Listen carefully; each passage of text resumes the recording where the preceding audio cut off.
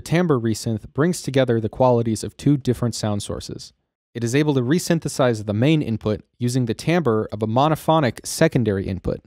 By monophonic, I mean that the Timbre Resynth ideally expects the secondary sound source to play only one clear pitch at a time. Things like chords or reverbs or delays may inhibit the device's ability to properly extract the timbre. That said, this is a soft requirement, as the Timbre Resynth has been found to work on material which does not necessarily conform to this expectation.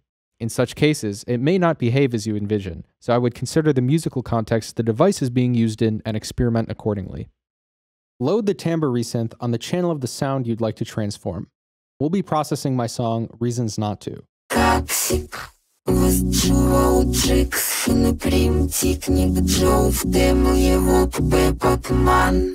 Here, we have a wavetable oscillator.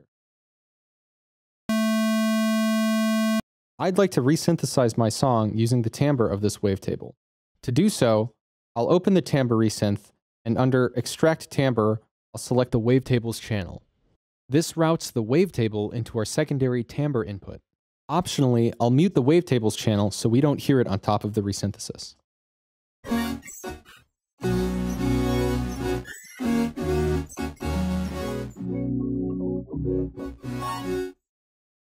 We can hear all the changes in timbre happening in the wavetable reflected in our resynthesis. When the wavetable is a square wave, our output sounds like it's composed of square waves. When the wavetable is a sine wave, our output sounds like it's composed of sine waves. There are many ways to use the Timbre Resynth, and this setup here is only one. Let's take a look at the front panel. The timbre dial affects how the timbre of our secondary input is distributed across the resynthesis. At 0%, the timbre is static. At 100%, the timbre changes with the pitches of the resynthesis.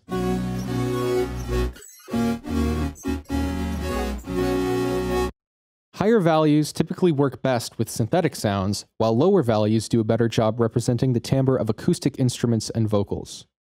This dial allows us to shift the formants of the resynthesis.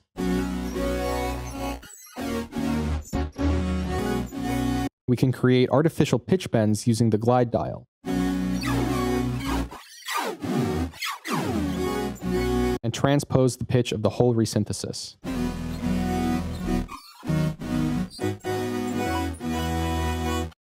These four sliders on the right affect various output levels.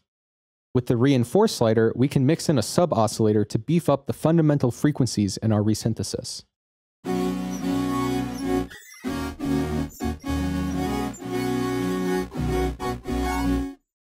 The width slider controls the stereo width of the output.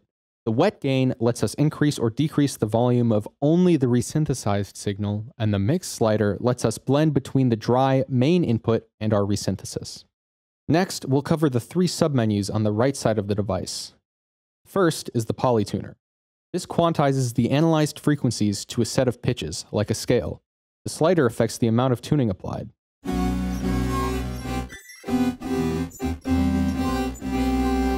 By default, you can tune using a preset scale. Set the tonic of this scale using this knob.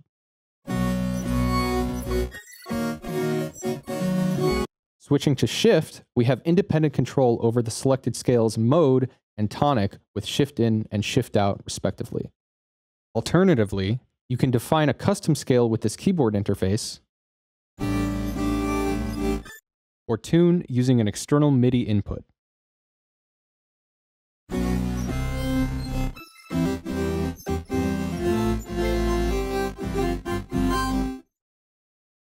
Our second submenu contains the LFO. Here, we can synchronize the resynthesis to our session's tempo.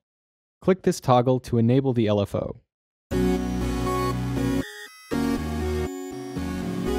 Or freeze the resynthesis entirely. Lastly, you'll find the Settings submenu. This controls how the device analyzes our main input.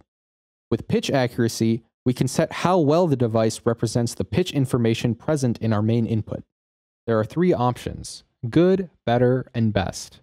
The device's latency depends on what you choose, with each option setting either 1024, 2048, or 4096 samples of latency, respectively. Next, we have time accuracy. The higher this setting, the better the device represents short-time audio events, such as transients, at the expense of CPU. Lower values may affect the LFO's ability to sample onsets. With the detection frequency, we can define the highest frequency analyzed and resynthesized from our main input.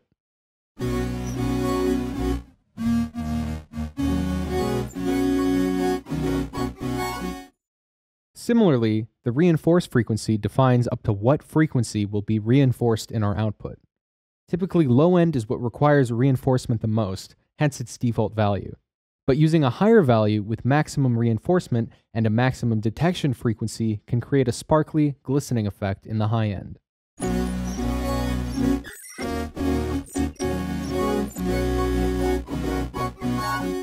Like the Cepstral Morph, the Timbre Resynth also features a utilities window.